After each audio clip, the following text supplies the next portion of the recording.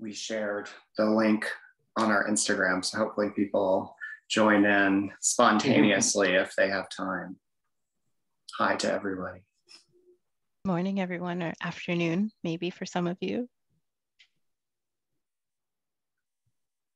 Rob, that is a very super secret link. I can't believe you did that. I think we'll wait a couple more minutes.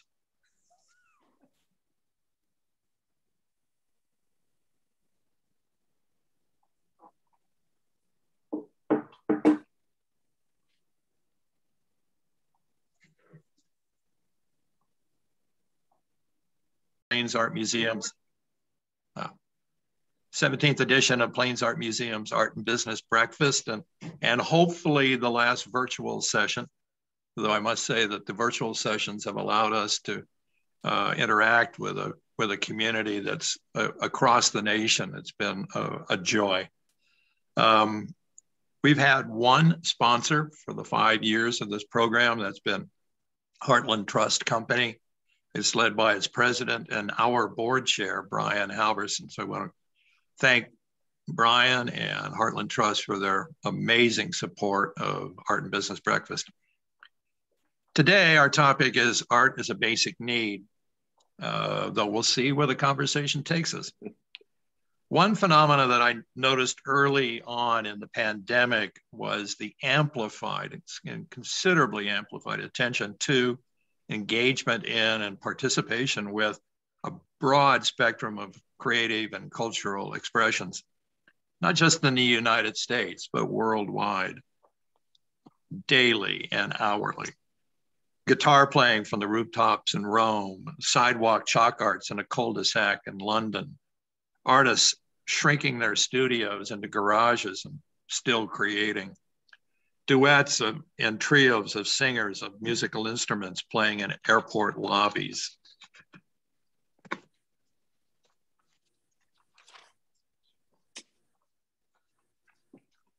Symphony musicians in the back of pickup trucks playing throughout urban neighborhoods. The serenading of essential workers from apartment buildings. The seemingly endless personalized mask making. Then the exhibitions of masks. Even today in the Ukraine, ballet and opera and violins are performing in apartment basements, also known as bomb shelters. And on and on and on.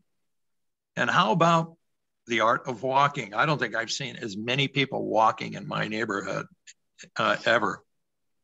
So what percolated to the top of my thought was, and still is, why this global need for creative communication of self and of others? Are the arts like Maslow's hierarchical 5 a basic need? Is art that which makes societies human? Number 6. Today we have a panel of 5 remarkable arts-engaged people to discuss art as a basic need.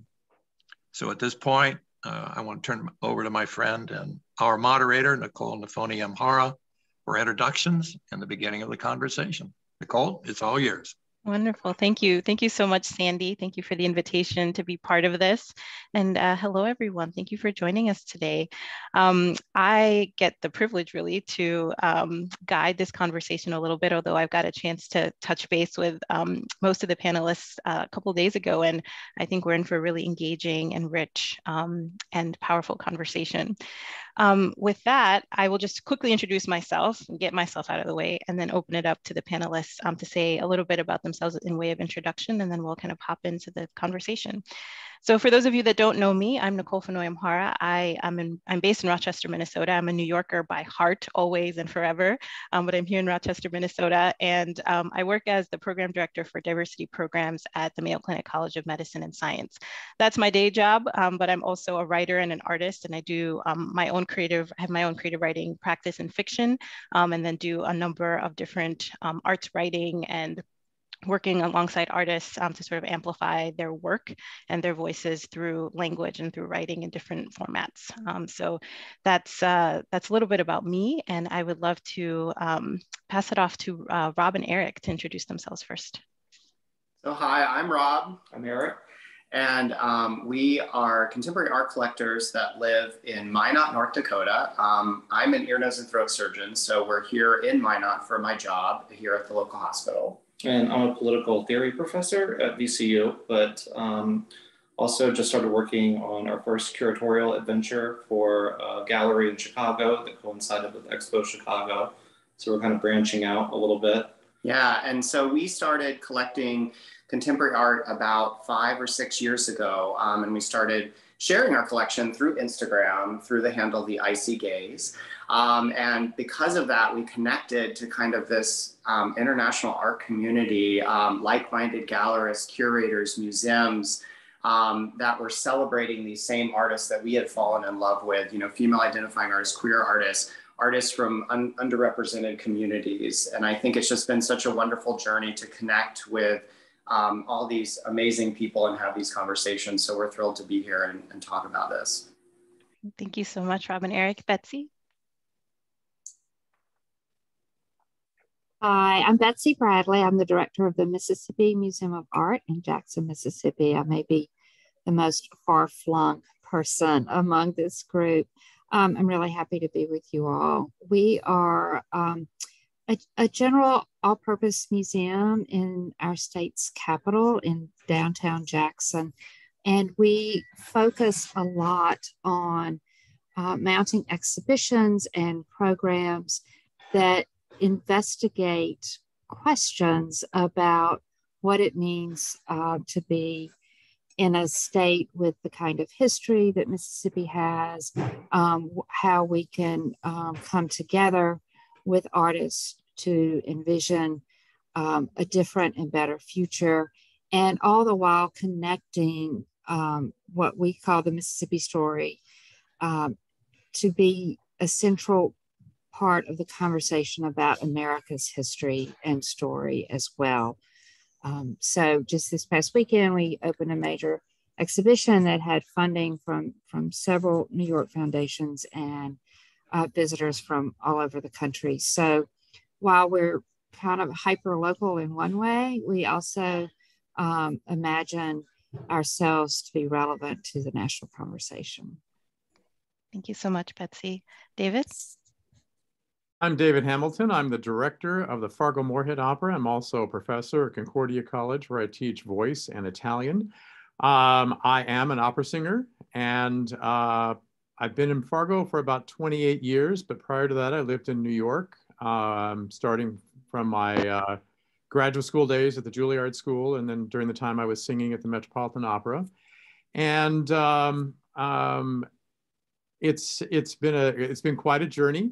And the nice thing is that having been on the national scene as a performer, I've been able to maintain a lot of those connections and am able to bring some of the national art to Fargo by way of bringing nationally recognized artists. Opera is not often thought of as a cutting edge art, but as a matter of fact, there's a lot of opera being written right now, especially in America. And opera really is about telling stories. And so today's operas are telling the stories of today. And we have done a number of 21st century operas here at Fargo-Moorhead Opera so that we can tell today's stories in addition to the classic works that everybody knows and loves. Thank you, David. Scott? I'm Scott Stone. I am the CEO and president of the Philbrook Museum of Art in Tulsa, Oklahoma. I'm also a Minnesota native. So I grew up in Minnesota, and I have my degree actually in my master's in painting and drawing from University of Minnesota. And I have a lot of connections to this group because I also started my museum career in Rochester, Minnesota, the Rochester Art Center. So that's where I kind of got into this whole museum field. So I spent 5 years in Rochester, and then I was at the Walker Art Center in Minneapolis as the director of mnartist.org for 6 years. And then at the Indianapolis Museum of Art, where I started a curatorial department there that was the curator of audience, experience, and performance. I was in Indianapolis for a couple of years and then was recruited to come to Tulsa to lead the Philbrook. What makes me a little bit unique as a museum director is I'm also a practicing artist and musician and curator, and do a lot of, I come from that maker side of things. bring, I think, a little bit unique perspective to my role here at Philbrook.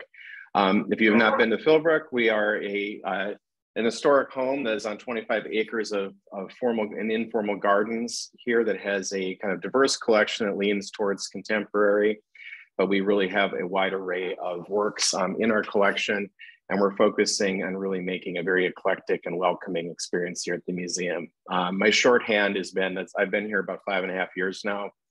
When I came in, you couldn't walk on the grass in the gardens, and now we're giving kids shovels to go dig it up out in places. So that's kind of what we've been able to do here at the museum, which I'm sure will come up as we have our conversation. But I'm honored to be with this group, and thank you for inviting us. Wonderful. Thank you so much, Scott. My apologies. That was my dog. The beauties of remote work here.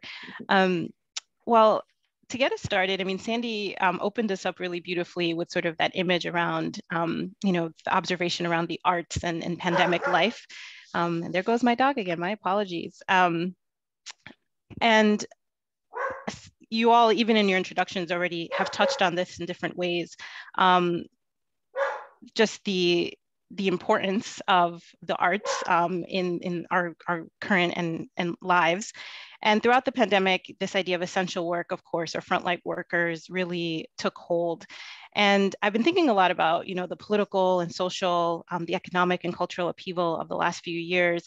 And to the panelists, how would we consider artists part of that essential work, sort of workers in a critical frontline in their own right? And how might that help us really rethink and how we support the funding of the arts as well as artists more sustainably?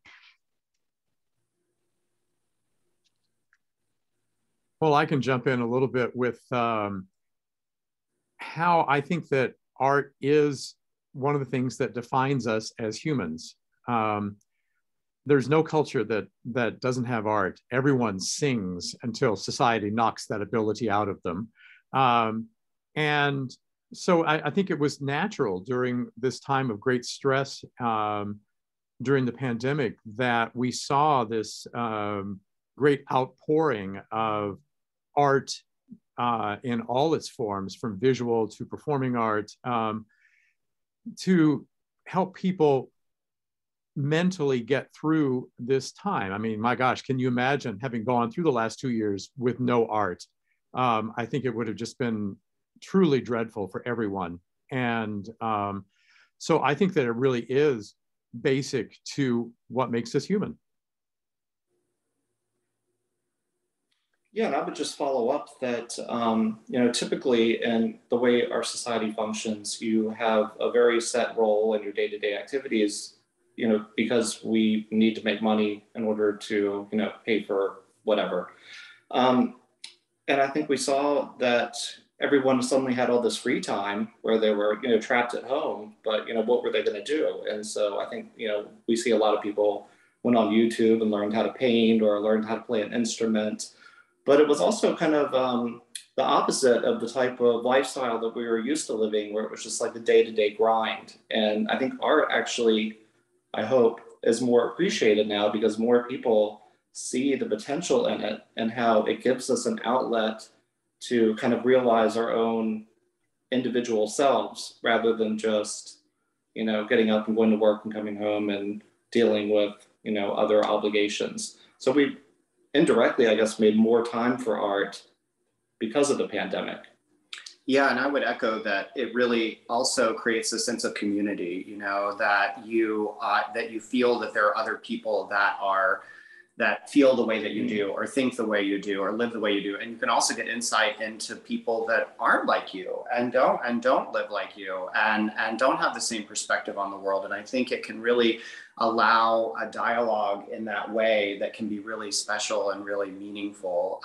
You know, us visiting Artist Studio and having these conversations about connecting across even international barriers through the language of art. And I feel like that happened on a national stage during the pandemic because of our ability to connect through the internet. Yeah, for sure.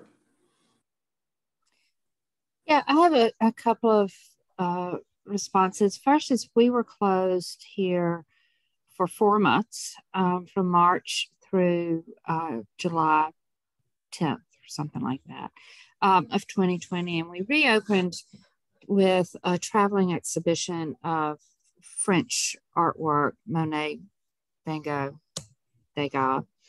And it was really pretty remarkable, the turnout for that exhibition, and the people in the galleries with tears rolling down their faces. They were just so immensely grateful to be in a social space where they felt safe, but also to be surrounded by beauty. So, that taught me a lot.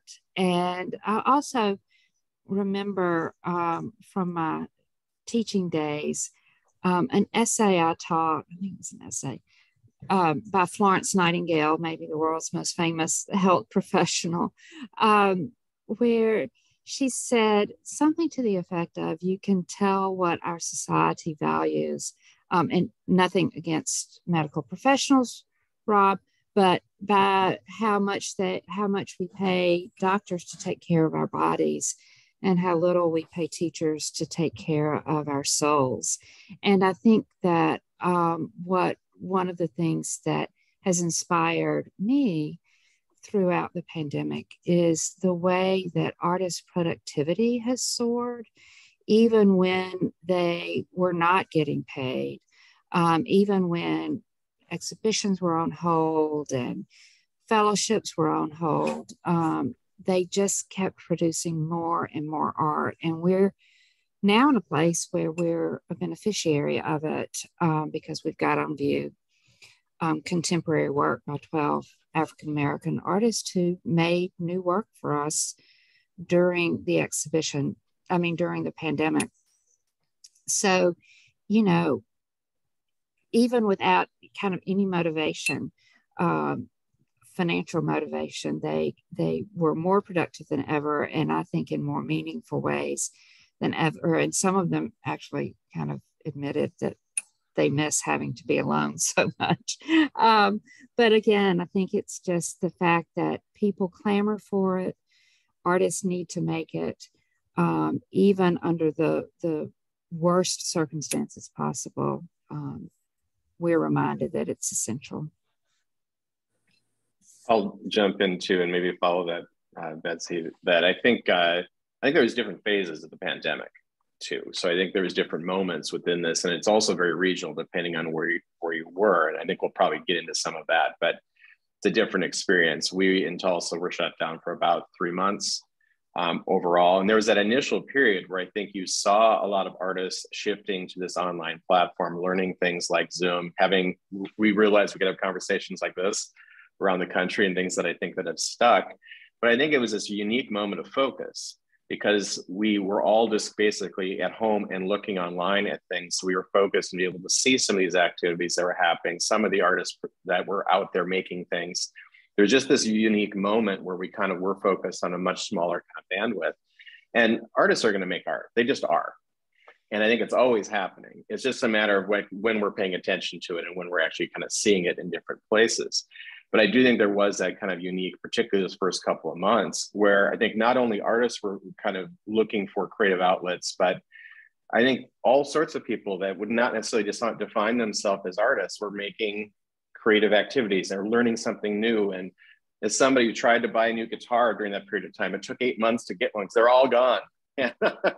So I think that was a really good thing as people were looking for these different kind of things to either teach themselves or to continue something that maybe is a hobby, but maybe a profession, but finding these creative outlets. I also think it's not equal.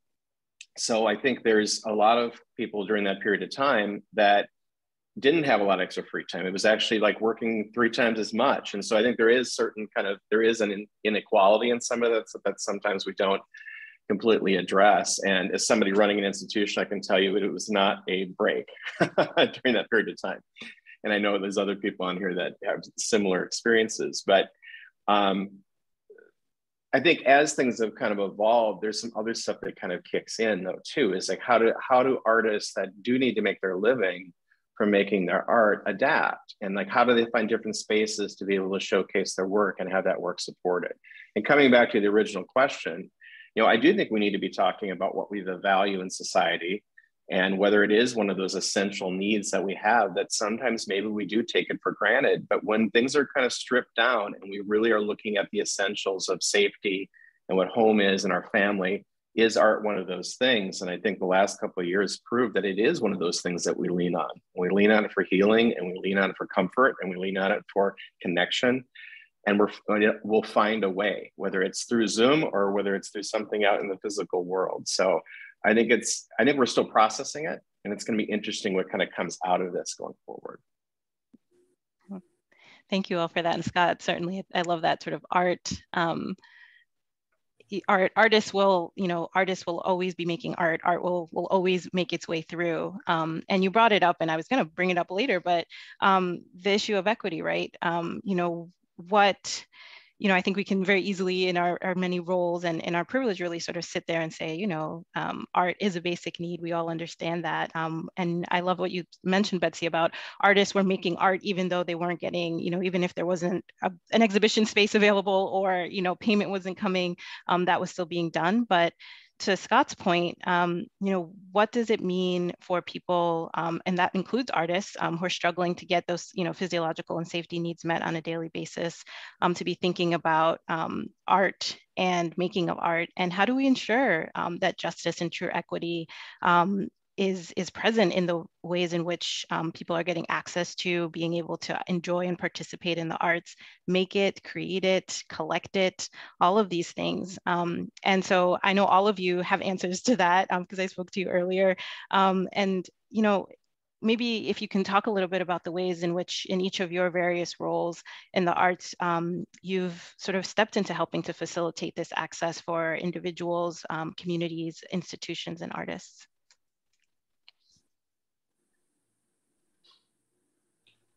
Well, I could jump in just from a collector standpoint. So I would say that, traditionally, fine art has been a bit of a gated community and a very narrow field of people that were buying it and selling it and kind of curating access to the works and everything. And I do feel like over the last 5 to 10 years, there's been a real democratization through the internet and specifically really through Instagram of artists really being able to champion their own work and connect to gallerists and museums and collectors themselves. And I think we've bought many things just through Instagram and meeting people online. And I think that that's been something that's been really exciting to see, that not just this certain subset that have been selected to be, sold through this certain, channel. And I think that's fantastic to see. And there's all these new projects that are happening online that are allowing lots of people to collect at every different level, so whether it's works on paper, whether it's big paintings, whatever, and I think it's been exciting to see that kind of democratization happen. And I think the other thing that we've tried to celebrate through our presence online is that you don't have to live in New York. You don't have to live in LA. You can be in Minot, North Dakota and celebrate this and be a part of this. And I think, don't let that deter you from getting excited and participating. So I think from the collector standpoint, that's been an exciting thing to see happen and evolve.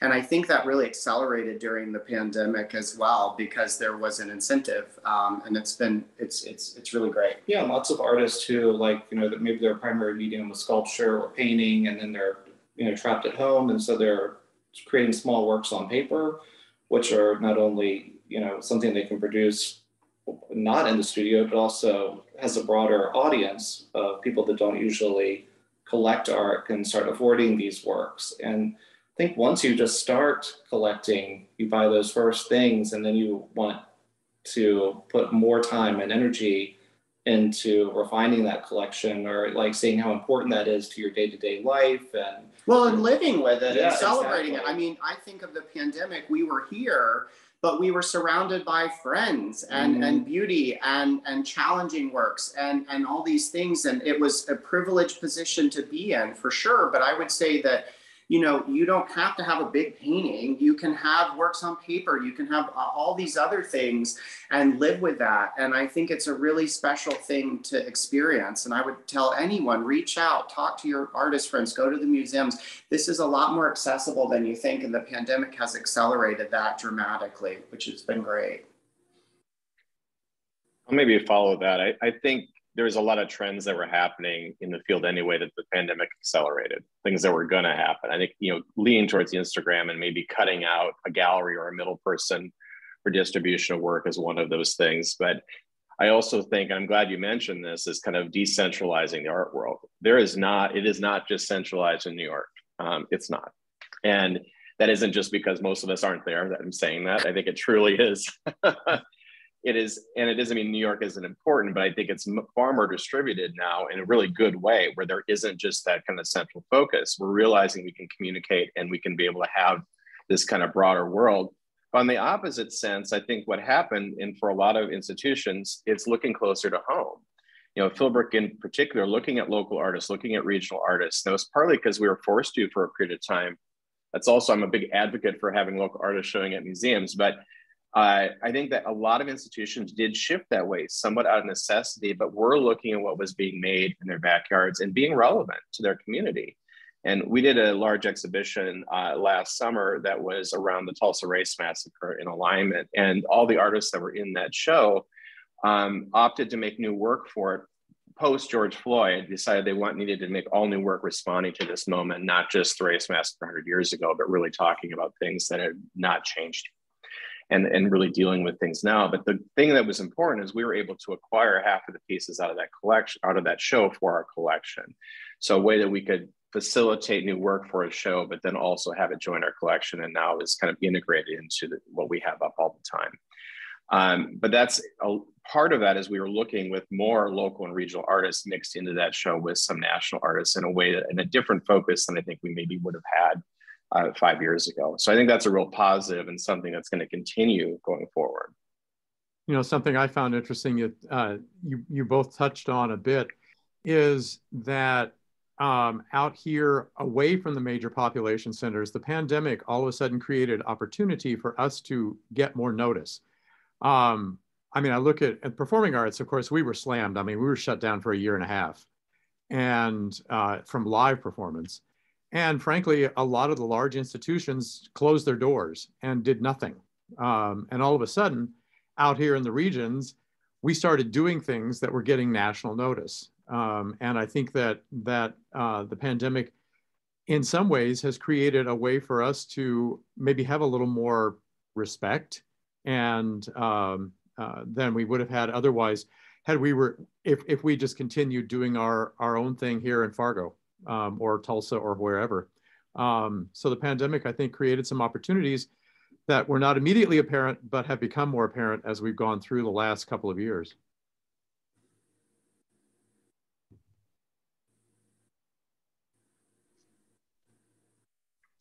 Betsy, did you have anything you'd like to add? Well, a couple of things. I'm in a co-working space right now, so it got kind of loud for a minute, but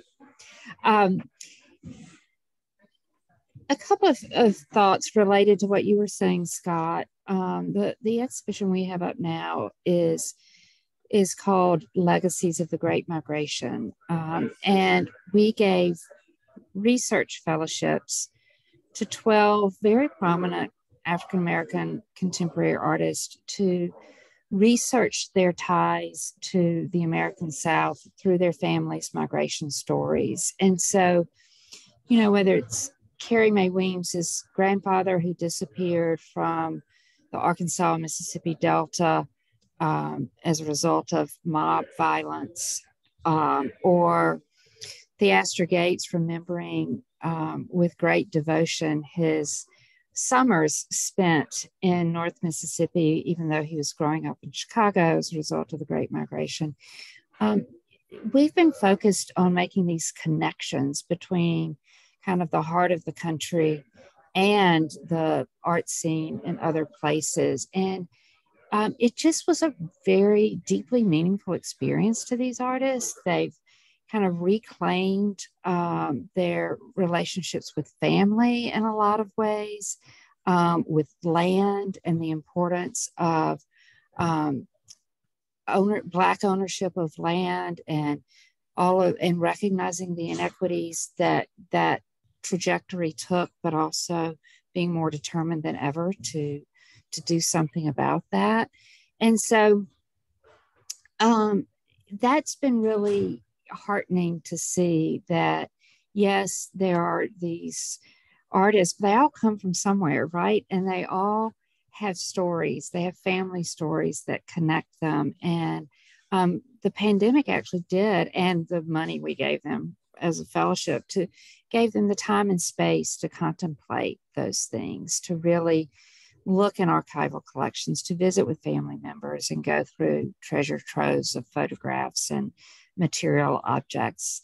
So that was something that was really important. And one of the ways we've been building community around this exhibition is actually doing block walking through the neighborhoods that are the most urban, I suppose, in Jackson, and just making friends with our neighbors and delivering art making kits and tickets, and having conversations and learning from them through front porch conversations, their own migration stories and what they hoped the exhibition would show. So, you know, the one-on-one contact has been richer, even though, you know, as you said, David, the opportunities to have big crowds shut down. Thank you so much, Betsy, and everyone. You all mentioned in so many different ways the community and connection, and the ways in which, you know, this sort of the new normal around the pandemic facilitated some of that, even though we were all, you know, in our very hyper local spaces. I wanted to ask you, Rob and Eric, if you could share a little bit about just your own personal experiences around community and the arts, and how you've sort of managed to, as collectors, foster that community. If you could you mentioned some of it, but I'd love to hear a little bit more. Yeah, for sure. I mean, I think that, you know, just a little quick background about me. I grew up in a very conservative household in Alabama. And I was, and so I was kind of taught that the NEA was evil and should be defunded. And that's kind of my background. And my parents kind of weren't open. You know, we would go to museums, but contemporary art. Well, not the role of the state to pay for art. There's definitely a big part of that. Yeah, and so we, you know, that's kind of how I grew up. And then we, as a couple, you know, went to the David Hockney show at the DeYoung Museum, and we saw this queer art, figurative art, colorful art. And it really, I think, broaden our mind as to what art could be, and how personal it could be for us, and meaningful. And I think that really hit home also when we went to the David Wojnarowicz show at the Whitney, and we were walking through and seeing these, you know, amazing paintings and sculpture that were responding to David and his community being decimated by the HIV AIDS epidemic. And I think that there were actually posters that were protesting David's art, about saying, you know, that to defund the NEA because of this, you know, homosexual pornography, this kind of thing. And I realized that that was what I was being taught when I was so young. And I saw this museum saying, no, this is important, this is special. And there was a gallery called PPOW that represents David's estate. And we saw that, and we went over and met the gallerists, Wendy Ossoff and Penny Pilkington, who are fantastic gallerists that are celebrating these communities. And I think it really connecting with them and talking with them about what their history of the gallery, and then also the history of David's work and queer artists. And I think that kind of opened the door to connecting with other artists around the country and other museums and galleries, and being able to share those works, like Kyle Dunn, who is another queer artist with PPOW. We were able to do a studio visit with him and meet with him and just have these conversations. We connected with another queer artist, Sal Montour, who just had a solo show at the Whitney Museum. And I will always remember being in his studio and just having these conversations about growing up queer, you know, in closeted and queer in this very unwelcoming community of Alabama, and Salman was in Pakistan, you know, and our experiences are very different, but somehow we connected on the level of that experience, of that one experience. And I think we saw that through Salman's art, you know, online through Instagram, and then we're able to meet with him and share, and we're just sitting in his in his studio, surrounded by these beautiful paintings, just crying and sharing and connecting. And I think then taking that to the next level, we're sharing Salman's work on our Instagram and connecting through that, you know, connecting to people all around the world that are saying, this is amazing, this is special, this is like brown queer bodies being celebrated. And I think, you know, it all just happened through art and being able to have these conversations online, in person. It's really helped us, you know, learn more about ourselves, learn more about our community, and learn more about our fellow human. So, and I think in philosophy, there's like, especially like in critical theory, left-wing philosophy, there's this idea that art has this intrinsic saving power, and it's going to like help society somehow, but it's always a little vague on how that's going to unfold. But with this, you know, Rob talking about these conversations, I mean, when you have people coming together and discussing things, it generates new ideas. So it's like Plato's dialectic or Socrates' dialectic. And so art does that too. You know, it's not just the conversation of people, but between people and things. And so when art kind of takes on a life of its own, you know, it changes how we see the world. And then that changes the conversation that we're having with other people. And before long, like art works its way, it kind of worms its way into your consciousness and affects, you know, how you treat other people. And you can experience maybe a narrative that you were closed off to in a new way because you saw it like maybe in a pictorial form, yes, rather than as an argument that you have already like strongly rejected. It happens in our home. So I was going to say community, bringing it local here in Minot. You know, we have people that visit and that see these paintings and these sculptures and these works, and it creates this dialogue and conversation here locally in our community. And I think we're able to share that in that way. And for sure. People are very surprised when they walk into our house and see the art here. I mean, it's a very conservative town, and you have like the plumber, the electrician, whoever comes by, and like, oh my gosh, this is. But there are amazing conversations that we have. And I think just creating all these dialogues and these, you know, local communities, national communities, international communities, it's all happened because, you know, we saw a David Hockney show. It's just fantastic and wonderful. That's wonderful. Thank you so much, Rob and Eric. And David or Scott or Betsy, is there anything you'd like to just in response to that, or also just share any other sort of moments of connection or community personally that you've had? And I know you, Scott and Betsy, have already shared a couple of examples, but sort of to Eric's point about sort of the art saves and you're able to have these conversations and sort of this third space to be able to connect. Anyone wants to respond to that? I think that just really expanding or piggybacking on that, the arts gives us a shared experience, whether you're in a theater, whether you're at an exhibition, something to talk to people about who you might not otherwise have anything in common with, who might be on the total opposite end of the political spectrum from you. But it gives you something to talk about besides this sort of polarizing society that we live in. And I think that's a really important part of what the arts and art can bring to our society, is this way to come together, even if we are not together in other realms. And one thing that I really appreciated about your, both Scott, Betsy, and Robin and Eric, is that we are trying our best to bring more diversity, whether it's racial, whether it's sexual orientation, whether it, and frankly, in terms of opera, whether it's just male and female, diversity to our stages and to our exhibitions, to give voice to marginalized voices that have not been heard or have rarely been heard from. And while we don't live in major population centers where we have access to much more diversity, we're doing the best we can in our places where we are currently to show our not only our major citizens, but so that everyone can see themselves reflected in the art that we produce. Yeah, I would even go a little further than that in terms of what we have seen as the art space and the process of engaging with art in terms of really making progress for racial justice.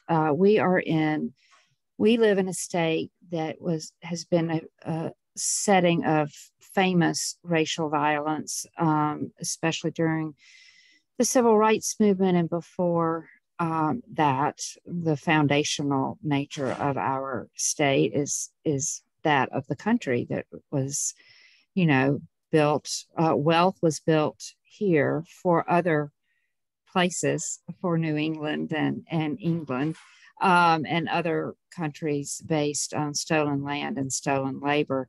And, we've got 14 at least generations of racial trauma that many people in our state live with. And when the George Floyd murder happened in 2020, we realized that some of the skills that we have been using in the galleries with visitors in terms of small groups looking closely at works of art that respond to ideas about race or realities about race could actually be helpful in a bigger context. And so we developed a project called Art and Storytelling that we have taken to the corporate sector. And some local corporations are now using this as their DEIA training. So instead of going to workshops where you define terms like microaggressions and implicit bias, people in small groups with their colleagues at work are looking at artworks where they're asked to relate what's going on in a painting or a sculpture to their experience, their lives. And it's been very profound, actually, to have these people respond and say, I never knew my colleague had been through that kind of history. I never knew, that he was carrying this with him to work every day.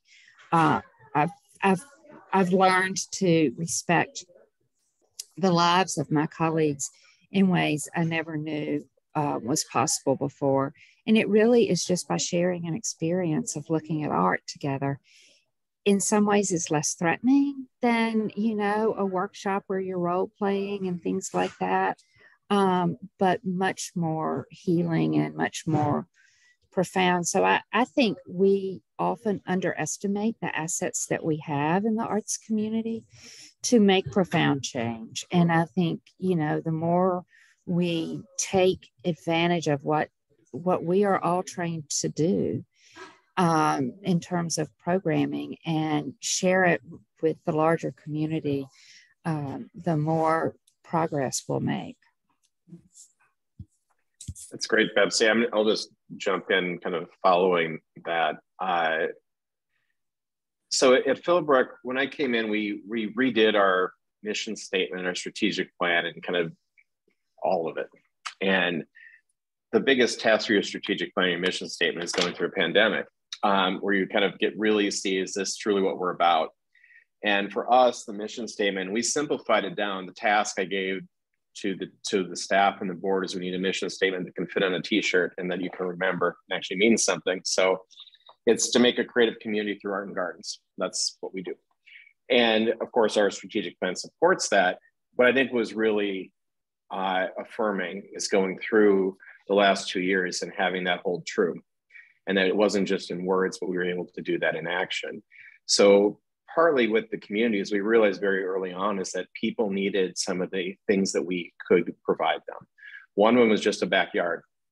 So we have 25 acres of gardens. So we opened them up so that people could come and just use the outdoor space when people couldn't go anywhere else and could safely come and do so. And we did simple things like put up swings, and we turned the sprinklers on Saturdays and let kids come run through the sprinklers. And we brought in like food trucks and did things like that we could do safely. But again, just realizing there was a need in the community to do things like that. And then we shifted to thinking about who are the artists or the businesses that were lacking a space. So we opened it up to yoga studios and places that could come and use the outdoor space to be able to host and basically make money. And then we started hosting musicians and artists and others that didn't have those venues that they could use indoors. So I think that was important to be able to adapt in that way.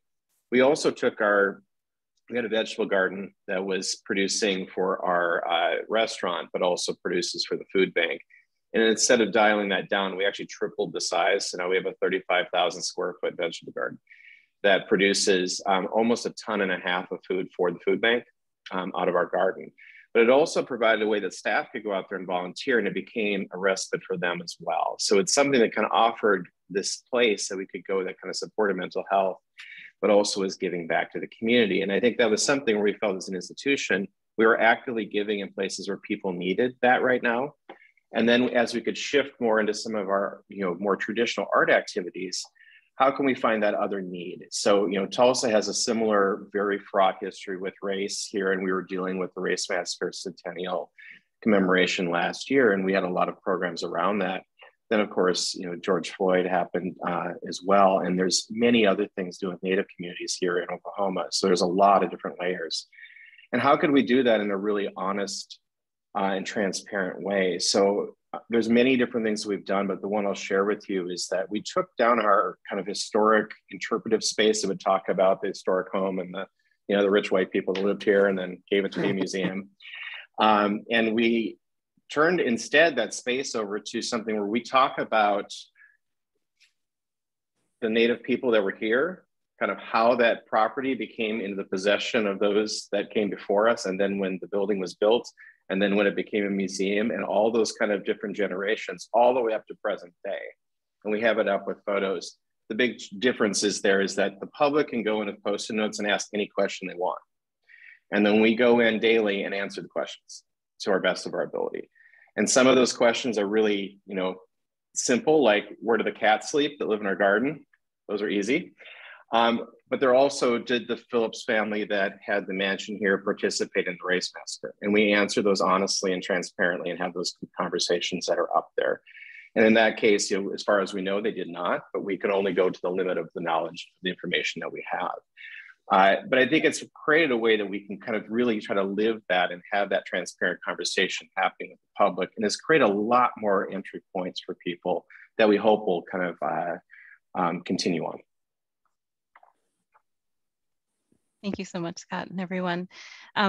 We do have about 35 minutes here, and I'm wondering if we can maybe pause a little bit and see if there's any questions, as you've heard from the panelists for the last half hour, 45 minutes or so. If anyone has any questions from the audience here for our panelists, or any thoughts as you're listening.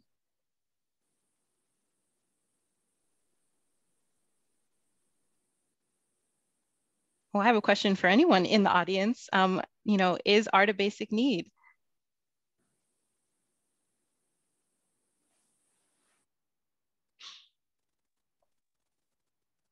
Well, as you think about that, you feel free to put that in the chat if you'd like, and I'll see if I can monitor that, and maybe Sandy, you can help me out if anyone chimes in there, or Kyla, someone can can chime in there.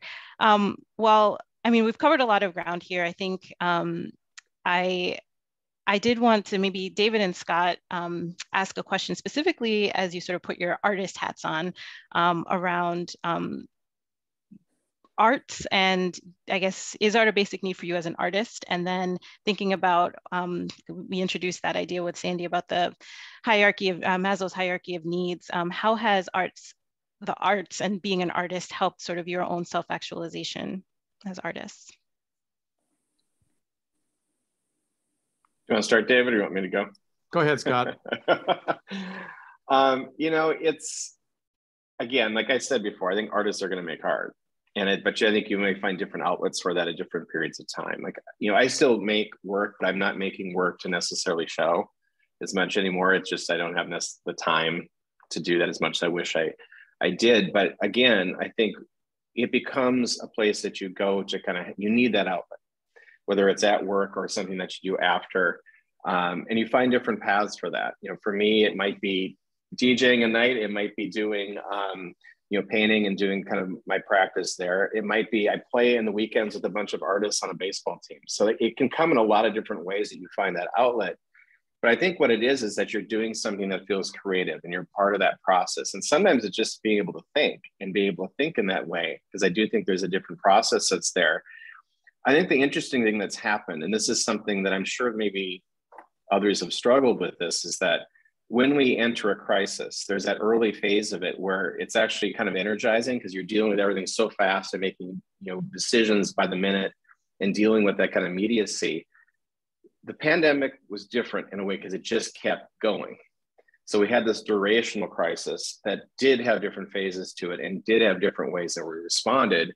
And I think in that there was a different type of exhaustion that happens. And I think that was also one of the first things to go when you're stressed like that is creativity, because it's not necessarily that's something that's, I'm talking even from a work perspective, because it's something where you're really trying to get through the day and deal with whatever fires popped up today and what mask mandates changed that you need to rewrite everything. And like all of that, the kind of the luxury at times it feels to be creative is the thing that gets set aside. And I think that's unfortunate. And I think it's the thing that needs to come back in, because I know for myself, like looking, like what I need to like recharge is not having a week off and do nothing. That'd be great too. But it's also one of those things that I need to basically have the opportunity to be creative and have that different charge. So it's actively doing something where I feel like I'm in control and can have that spark that's to it. So I think everybody needs to find their own path with that. Artists obviously do that.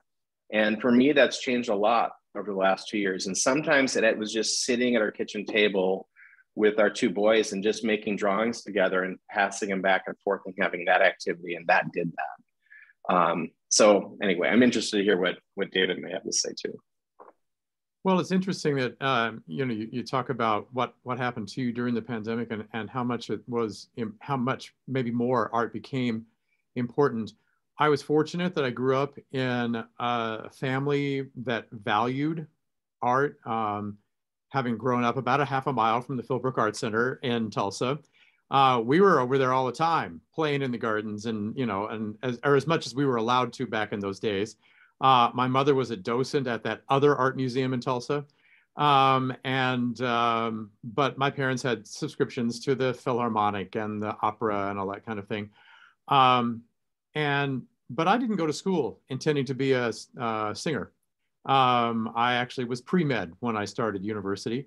But somewhere along the way, I discovered that I am really driven by the need to create beauty in the world. And whether that is through my own art as a singer, whether I'm also a stained glass artist, or whether it is by producing art for others to enjoy. I think that the wanting to create beauty for everyone around me and to leave some kind of legacy of creation of beauty really is a driving force for me. And I don't know where it came from, but I think it had to do a lot with growing up in a family that valued art, and maybe to now give that to maybe someone who's not growing up in that family, and a family that values art particularly, but at least giving them the experience in their school or in their childhood, the opportunity to experience that art. Thank you, David and Scott. And I think you both said it really well too. And I mean, to create is human. And so everyone sort of has access to that creative verve, that drive, that ability to do that. And so Betsy or Robin, Eric, do you have anything to sort of add in terms of your own personal experience with the arts and self-actualization? Well, I think, just going back to the theme of beauty, this philosopher Elaine Scarry has written a treatise on beauty and how, by seeing beautiful things, and she gives an example of a vase that, she like grows up with, and it's this fragile, delicate object that she has in her house as a child. And from that, she kind of extrapolates that there are other beautiful things just by seeing more, average vases or whatever in her day-to-day activity. And it's just very interesting how art kind of helps us to recognize other things around us that might go unnoticed and are just mundane existence. And so it's not just, a vase, but I think, great examples of public art can do that. They can help you see the world in a new way. Architecture, gardens, arts are, so broad. When we talk about art, I think a lot of people, initially just think of paintings on walls, but it's everywhere. And, when our society is denied that, it closes off so many avenues towards not only self-expression for the artist, but the realization of the other through encountering the work of art. So. Yeah, I think of poetry on the subway. There's this, in New York City, they have these poems coupled with an artist, and you're just sitting there writing and seeing that. And it just changes your whole experience of the journey, in the subway. And it's really special how that can happen. And just those little moments that are accessible to everyone through that public space, I think is fantastic.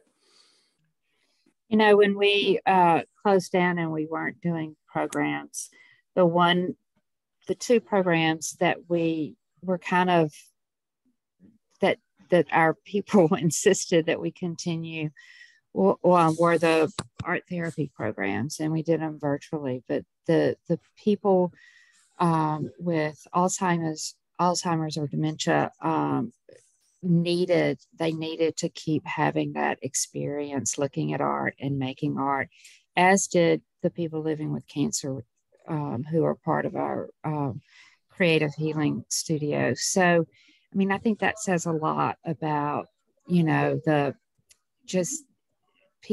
most vulnerable people in a lot of ways had the most need for continuing to make and to continuing to use that part of their brains in some way. Totally. And I would jump in as far as the healing power of art goes. There's a program called RX Art, which brings art to hospitals and works with contemporary artists. I know Nicholas Party did this massive mural in a hospital in Jonas Wood, and some curtains. And I think it's just been really special to see, these spaces can feel very imposing, very scary. Working with children that are going to surgery, it's scary, it's upsetting. And I think creating spaces that are more welcoming, that are fun and pretty and exciting through art is really amazing to see how much of a healing aspect that can have, just to be around those images and those colors and everything. And it's not going to fix everything, but at the same time, it can be a wonderful part of making that a better experience for people. And I think it's really lovely to see less that. threatening. Yeah, for sure. Nicole, there was a comment that was talked about Plains Art Museum, but I think all of us who were involved in art spaces can relate to it, that museums created, after we were closed, places that were healthy and safe. And they also revealed the largeness of the arts community. That it wasn't just, yes, it was local, but there's a community that's huge, that it's worldwide, and that we are all connected. Definitely. Thank you for that comment. I think I'm scrolling up here, Lauren. And yeah, I think it goes back to exactly what we've been talking about in terms of community and the connections that were being made. And I do love that point about that it being a safe place. I mean, it was during the pandemic, some of these spaces were actually in real life, like safe, that you could go and there were all these safety measures, but also that sort of psychological safety, that was also so important and continues to be, because we're not out of the woods yet. So important during this time. I see some other comments here, and I'll read this. One thing, Nicole, I wonder, what was it like in Rochester with Mayo Clinic, which is, the apex for many of health and healing? What was it like there? Yeah, well, we locked down pretty quickly, and we've remained locked down in a lot of ways. Over 60% of the workforce went home, and areas were closed off. For any of you that have been down here to Rochester, our downtown, sort of the heart of our city, is really the Mayo Clinic, right? And so to have the Mayo Clinic and such a large part of the workforce sort of shut down, also meant that a lot of the activation that would happen in our downtown area and the heart, again, of the city really was not happening. So there was that sort of that kind of, I think we all faced in our different locations, but it was very stark because we do live in a very small city. And so not having that, everything shut down. I also, at the same time, just like you all were saying, there was a lot more connection. So part of my role at the Mayo Clinic College of Medicine and Science is to do diversity, equity, and inclusion and anti-racism work with our students. The summer of 2020 happened. We had the murder of George Floyd right in our state and right in our sister city. And so I think there was a lot of trauma, not just of the healthcare workers, but then also the trauma, the racial trauma of people sort of being in this pandemic situation, also reeling from the unrest and things that were happening in that nature. And so some of the work that I was doing was kind of putting together what Betsy has been talking a lot of, sort of thinking about the limits of DEI and anti-racism work and how we can incorporate more of the arts in that space. And so I worked with the humanities and medicine at the time, and they had a whole program already established around arts and healing and narrative medicine. And we started to offer that as spaces to have these really tough conversations. As an institution, the institution, again, if for those of you who've ever been to Rochester, we have this big building called the Plummer Building. And it's a work of art in its own right, has these massive doors that never close, only on very sort of somber occasions every, 50 years. They closed the doors shortly after the murder of George Floyd to sort of symbolize that the Mayo Clinic and the community, the city of Rochester, was committed to eliminating racism and the ways in which they were going to do that. And it was a really interesting time because they closed the doors and they opened it up again. It was one of the few times that people came back to kind of see that event. But I thought it was a really interesting moment as well, because the Plummer Building is such a sort of architectural and sort of artistic kind of landmark in our city. And so it almost felt like an arts moment at the same time. And I'm just rambling, but there were just a lot of things that happened. It's hard to kind of summarize the last 3 years in that way, but Rochester definitely felt it in terms of the city. I think a lot of conversations that we weren't able to happen before ended up happening, or conversations that had been deferred or delayed ended up happening because of sort of this confluence of not only the pandemic and the fact that so many of so much of our workforce is in healthcare in some way, shape, or form. And then also that racial justice aspect of it that was really so urgent as well, came together. And I think our arts community also really, that the arts community in Rochester in a lot of ways has been really decentralized. And there was a way in which the arts community also came together, diversified in a lot of ways, started to think about their work a little bit differently and a little bit more urgently, and were given the space to do so. So I think I just echo what everyone has been sharing about what's been happening in their own communities and their own art spaces, because I certainly feel like that happened here in Rochester as well. And I think it happened across the country in a lot of different ways. Nicole, I don't know if you noticed the comment in the chat about how Alzheimer's and dementia patients are often able to access and participate in music, even when most of their other mental facilities have been truncated. And I think it really, again, speaks to what, is some of the basis of our humanity and the ability to enjoy music, enjoy the arts, even though you may have some other mental difficulties. It really does speak to how basic art is to us. Oh, thank you for that, David. Thank you for the comment in the chat here.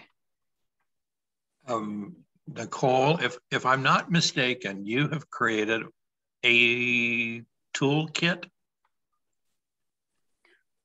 Oh, yes, Sandy, I did in 2016, the Rochester Racial Justice Toolkit. Yeah. Mm-hmm. Is it available to the general public? Yeah, it is. It's just a website. I created it after the death of Philando Castile, and it was just a opportunity for the community here in Rochester to kind of talk about racial justice and have some tools at their disposal. There wasn't really anything at the time. Now there's a lot. There wasn't a lot at the time, you know, that community members could engage with that wasn't sort of outside of like a university setting. And so I just kind of took some of my resources and pulled things from across the internet to create just some tools for kind of individual self-led kind of learning. And in 2020, it did get a lot more popularized because of the conversations we're having nationwide. And the Washington Post and the Lily did a feature about some of the content in there, but it is available. I haven't updated it in quite a while. Because after it got so popular, it needed sort of like a whole, mechanism to kind of keep it going. But I'd be happy to share the link, Sandy, if you'd like to share. Yeah, we'll do that. Sure. Are there any other? I guess the chat here. If there are any other thoughts in addition to the chat in the audience as you're again listening, continuing to listen here. Any questions you have for the panelists or myself? Clearly, Sandy has implicated me in some questions. I have a question. Go ahead, Janet. I wanted to hear a little bit about art as a basic need beyond the pandemic. I know I agree with you that it really brought the impact to light, but what would our panelists say about just as an ongoing need for humanity through the arts? Thank you. Excellent question, Janet. Panelists? Well, I think one thing, as I mentioned before, the fact that it gives us something to talk about besides everything that polarizes us is really important. One thing that we had touched on in our discussion on Tuesday as panelists was that I've often been jealous of my colleagues in Canada and in Europe because of the great societal governmental support for the arts. And we've seen a taste of that during the pandemic. And unfortunately, of course, now we're going to see that all go away. But does it have to? I mean, can we not find a nice medium ground here where we aren't always feeling as art institutions like we're continually struggling for even the basic resources that we need to continue operation and create art, and yet balance that with the needs of society as a whole. Yeah, David, I think that's you know, a great point. And there's such a movement here in the US to defund the arts and say that it's not the state's responsibility to pay for the arts. But, you know, if it isn't, who's going to do it? You know, if it's corporations or just wealthy people, you know, there is usually an agenda, and at least the state can kind of separate itself out from the actual work of art by just providing grants or, you know, whatnot. But we've seen, like, through all of this entire panel about how much the arts have meant to communities. And there's always a need, I think, in a capitalist country to quantify the value of the arts to some kind of economic metric. But we see that even though there's so much data that shows that art actually is economically important for a culture, a society, you know, what it really does is build these communities, and it, you know, creates these spaces and a shared language, or, you know, new interpretations of what we see in our day-to-day lives. And that's just so crucial. And I don't know how we can, you know, translate that evidence into state action, but I guess, you know, voting. But, you know, here we are on the importance of art and why it's so necessary, because of all of these things that it's done for all of our communities around us, and how important the museum is, or the, you know, the artist is, the gallery structure, whatever. It's, you know, it gets those voices out there, it amplifies these messages, it allows us to, you know, hear and see other people's point of view. And really, I think a lot of that is also based on the fact that, you know, we think of our identities as fixed, but they're really just a constellation of stories. And the more stories that we can tell about ourselves and about other people allows us to see these people as real, active agents and not just some, predetermined, prejudged other that we, have like these absolute ideas about. Yeah, and a perfect example of that is, Betsy bringing this amazing show to Mississippi and creating the space to have these conversations, to celebrate, to argue, to discuss, to heal, doing that all over the country and to be a part of this group talking about this. I mean, that's the community. We're a part of this community, it's been so special. And I think continuing that as we go forward as a country is something that could help us heal and help us talk to each other. Well, I think there's a whole conversation to be had about the fact that our business model is broken, and that it may have worked in the 19th century for museums, but, when we're dependent on gifts from wealthy benefactors, as you've said, there's an issue there about equity and access. And the fact that, that in these countries that you mentioned, David, where the government sees art as essential as roads and libraries and sewers and everything else, then everyone feels that they have a right to experience it. And we are seeing the consequences of not having lived that way, because some people do feel excluded from museums. Some people have been excluded from museums. And the only way that's going to change is to have a different business model where either we figure out a new way of active participation that monetizes itself, or we do have that kind of broad government support. Well, as the fundraiser among us, there is one state that's got it right, and that's Minnesota. The Minnesota State Arts Board is phenomenal. The state of Minnesota has made funding the arts a constitutional amendment. It's required that a certain percentage of monies go to the arts. And I will tell you what a difference a river makes, just being 50 feet from Minnesota and not being able to take part in that remarkable agreement between the state government and the people of Minnesota. I would suggest every state look to the Minnesota State Arts Board as a possible mender of the broken business model. Yeah, Sandy, I mean, I remember being part of lobbying for that act to get that through way back in the day, but it was, but it's also, as important as that is, it's a small percentage of the overall operating budget that comes out of that. And to kind of, I think there's a whole nother panel for probably another day that we can talk about the broken business model in nonprofits. I can tell you right now, I am looking at our budget and I need to shave $1 million off by the end of the day. And that's just the 25% of labor and supply costs that have gone up over last year. That's basically to tread water to cut that much. And I know that's happening across probably every business in the country right now, is dealing with that kind of thing, that we're trying to equitably support our staff and all of the things that we're doing here at the museum, but the costs are much, much higher. So in order to do that, it's to come up with different ways. And, as Betsy mentioned, so much of the nonprofit field is built on the generosity of a few wealthy donors, and that is changing. It's changing rapidly, and corporate giving is changing. So we're having to look far more entrepreneurially about this, and in different states are different. So in Oklahoma, we get $0 from the state and from the city. And I've got a giant tent going on in the front lawn because I need to raise $4 million next week for our gala. And that is a huge percentage of our operating budget that we do. But that's, we're all finding our other path there. But I think coming back to the original question is that your budget is a value statement.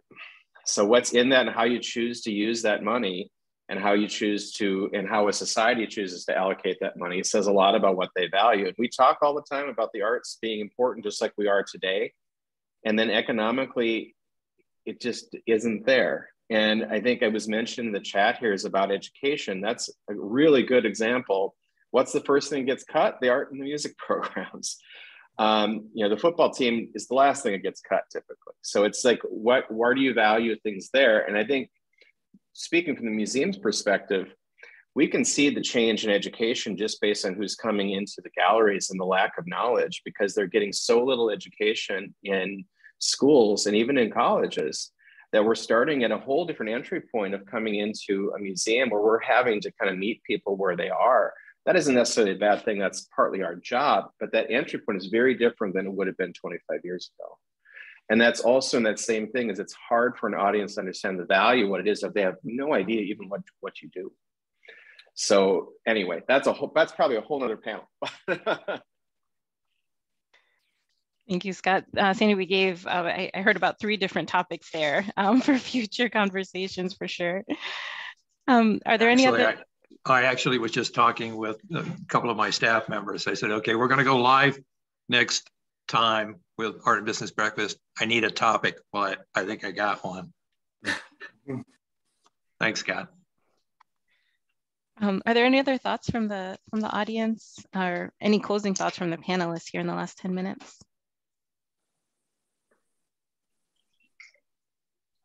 Well, I would certainly say, y'all come back.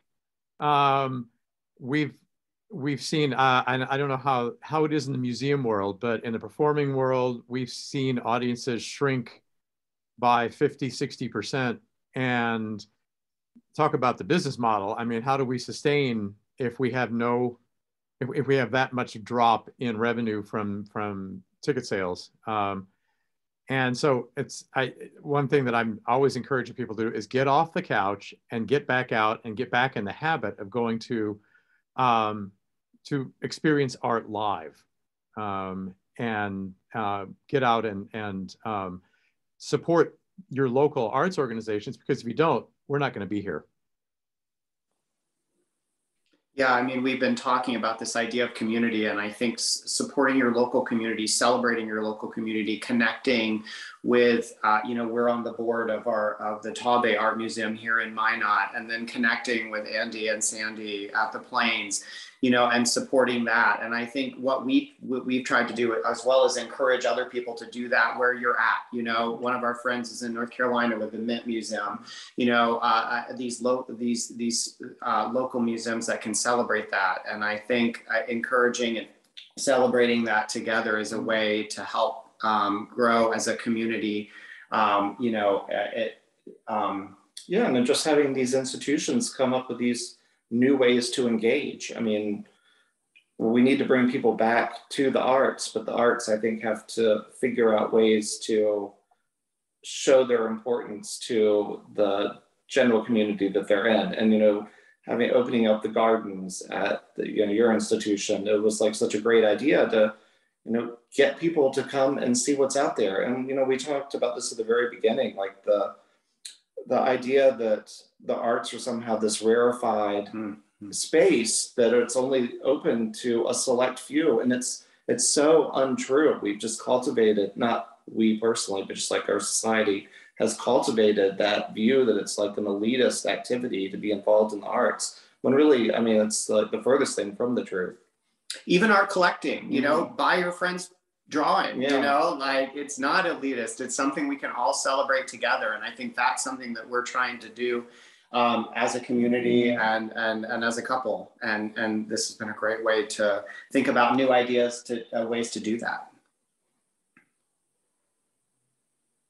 I think the last thing I'll share is, I think part of it is there's been a spirit of collaboration that's come out of the last couple of years that needs to continue. And I think that's partly is all of our organizations and whomever it is figuring different things out or trying things, is sharing that information freely and not keeping it to themselves, so that we can figure things out together about what our path is forward and help everybody.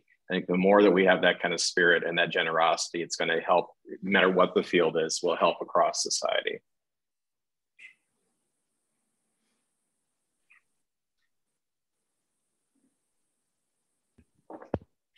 Wonderful. Sandy, do you have any other closing thoughts here? This has been fabulous, and I can't wait to get it out, get it recorded and get it out. Thank you all for your time today. it has been enlightening. I think we could have gone on, and as I said at the beginning, we'll see where the conversation takes us, and it took us in a couple of different directions. And I thank you for my topic for next Art and Business Breakfast. We'll make sure that you're invited to at least be listeners on that. Betsy, wish I were in Tupelo so I could just come up and see your exhibition. It's stunning, the concept and the artists that you have in it.